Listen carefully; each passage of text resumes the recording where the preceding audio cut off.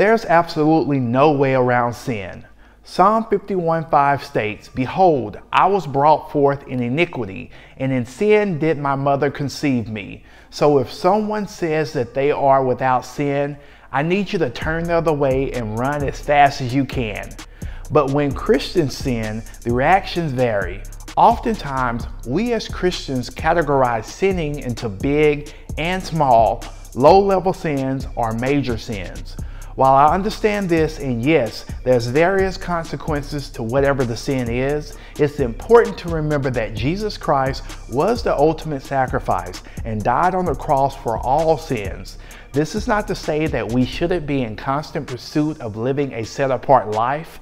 I just want to make it clear that we have all fallen short of the glory of God. The world says that we're hypocrites and often uses our sin to justify their own. Other Christians may even use our sins as proof that we aren't even saved. But believe it or not, we oftentimes offer the most brutal judgment against our own selves. We bring on the guilt and shame from the sin, and it easily becomes a part of our DNA. For God did not send his Son into the world to condemn the world, but to save the world through him. And in this video, I'll be discussing 3 dangerous lies Christians who struggle with sin often believe. The first lie is that perfection is attainable. If this was the case, there would not be a reason for the gospel or the good news.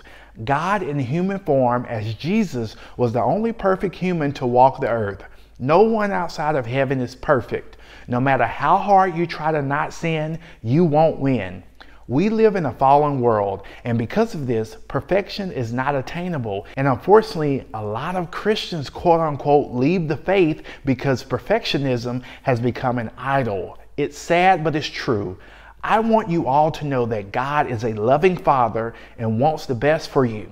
Your good deeds are like filthy rags compared to how awesome and compassionate he truly is. So I encourage you to not focus on perfection, instead focus on his perfect love for you. Christians can get confused with Matthew 5:48, which says to be perfect as your heavenly Father is perfect. Jesus is referring to God's standard we should strive for. It takes a daily commitment to renew our minds, and Jesus understands the reality that we fall short of his glory all the time. That's why he died for our sins, so we could be in the right standing with God the Father. God is not angry because of your imperfections. It grieves the Holy Spirit when we as Christians sin, but that does not decrease the love and admiration he has for us. As long as we're on this side of heaven, we will sin. Our being made completely righteous will have to wait until we die or the rapture occurs. The second lie Christians who struggle with sin believe is that their salvation or profession of faith in Jesus Christ is not real. This plays into the first lie because some say that because I don't live a perfect life that I think I should means that I was never saved to begin with. The mind easily plays tricks on us, and this is an unhealthy way of living life, especially if you profess that Jesus Christ is the Lord over your life. Let's be clear on this. God hates sin, and sinning is bad, but he does not hate you. We were created in his image, and he desires for you to know that. We can't save ourselves. We needed God's grace, so it's impossible to live the Christian life in our own strength. Exhaustion will quickly occur if you find yourself being your own savior, and this is in complete opposition to how God calls us to live. God's grace and supernatural strength is still needed to provide the strength for obedience. Per Wayne Stiles, you cannot out-sin the grace of God. God the Father never abandons his children. I'm a father of 3 and couldn't imagine rejecting my kids because of their sin. My wife and I struggle at times to find the right parenting style to ensure that our kids are abiding by the rules. But when they live in opposition to our desires, it does not mean that we put them up for adoption. No matter what, our love for them will never run dry, and that's how God is. Conviction is a huge clue that the Spirit of God is working in your life. I encourage you to meditate on this. God sends tests. The devil sends temptations. Your eternal resting place was sealed the moment you accepted Jesus into your heart. The third lie is that because my sin is too great, God hates me and will never forgive me. To be clear, no matter what you do, God does not hate you. Romans 5:8 says, "But God shows his love for us in that while we were still sinners, Christ died for us." Christians struggling with sin can make destructive choices, and yes, you should not be proud of those choices, but that doesn't mean that God has written you off and hates your very existence. It's easy to fall for the lie that tells us we crossed a point of no return with God.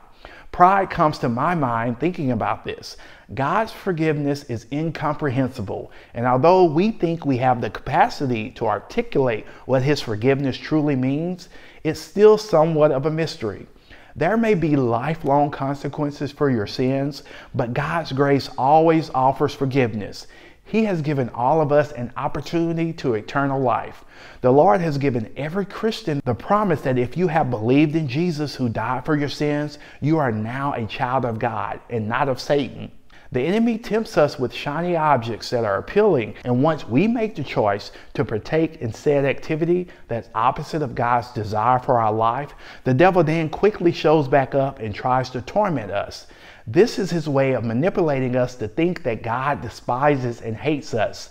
Don't believe the lie, because the role of the adversary is to kill, steal, and destroy. So let me know what you think of these 3 dangerous lies that I've talked about. Can you relate? And if so, what have you done specifically to fight against these destructive thoughts? Your comments below are greatly appreciated.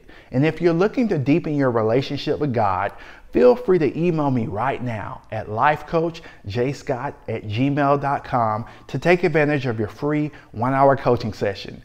Content such as this is oftentimes suppressed on social media platforms, so please take a moment to like and subscribe in order for the valuable content like I create will be shot up the YouTube algorithm. If you've not remembered anything else, please know that God loves you and will never leave you nor forsake you. Continue to abide in him and know that your life truly matters. Be safe and God bless. Peace.